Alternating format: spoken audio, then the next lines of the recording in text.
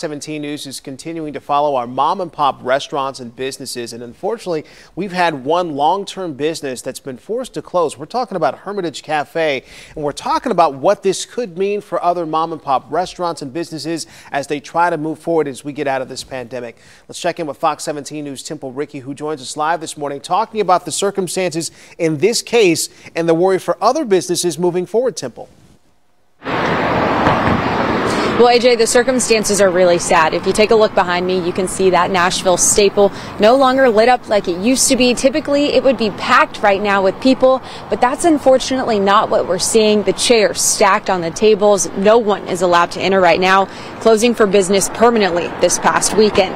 Now, the owner, Sherry Taylor Callahan, posted the news back in October, saying that the location was sold without her knowledge, and she wasn't given the option to buy the property and did not sell out. She isn't sure what the new owner plans for the location, but knows Hermitage Cafe will not be part of their future.